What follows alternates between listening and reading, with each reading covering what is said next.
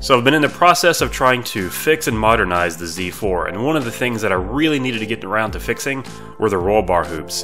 They buzzed incessantly no matter what speed I was going, and I could not have that anymore. So the first thing I had to do was remove one of the mounts to the factory BMW wind deflector, which was glued on with all of its might. It took a lot of strength to get that off, but I got it. The next part is we got to actually remove the silver roll hoops so we can put some padding behind it and hopefully get this buzzing to stop.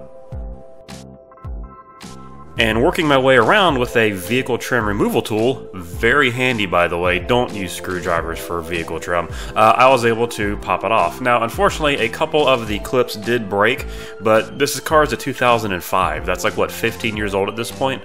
It's gonna happen, so hopefully it wasn't enough clips that it's not gonna go back on or cause even more buzzing, but hey, we'll see. I started trying to get the front off and then saw how tight that the front was actually on, realized that, okay, maybe it's just the backs that are buzzing. And since it was easy enough to pop the backs off, I figure I'll start there. Next, I popped out the little center wind deflector area from there, just in case that's also what was causing the buzz. Hey, again, it's easy enough to put back in, so let's do a little bit of experimenting, shall we? So everything is clean and wiped down, and as you can see there's some little foam pads from the factory in there, but my plan is to add more.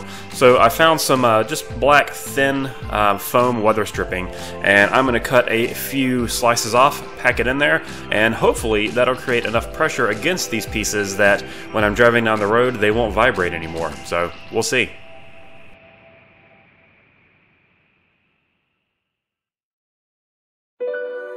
Now, there's a famous line in instruction manuals that always goes, installation is the reverse of removal.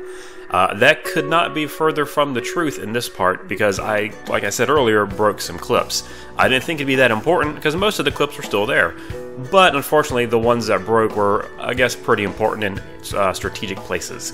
So with the added cushioning providing a little bit of extra pressure, it wasn't allowing the back to go on to the mount anymore, so it's time to go to plan B.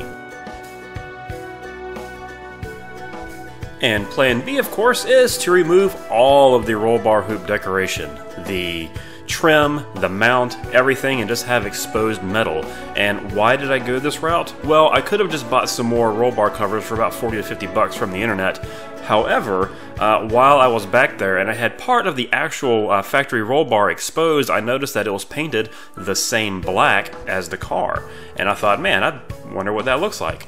So I went to work removing the roll bar trim mounts from the actual roll bar, and what was left was a black metal roll bar, the same color as the car, and I think looks a lot better than just the silver pieces. And that's not me just trying to say this is the better solution because I broke the trim pieces. No, I actually genuinely think this is a better looking solution, which is kind of weird because my whole point of fixing this rattle was, first off, it's a rattle, you gotta fix that, but also I was trying to, you know, modernize and fix things on the BMW, and I ended up removing stuff from it and giving it more of a classic retro roadster look, but I think it works.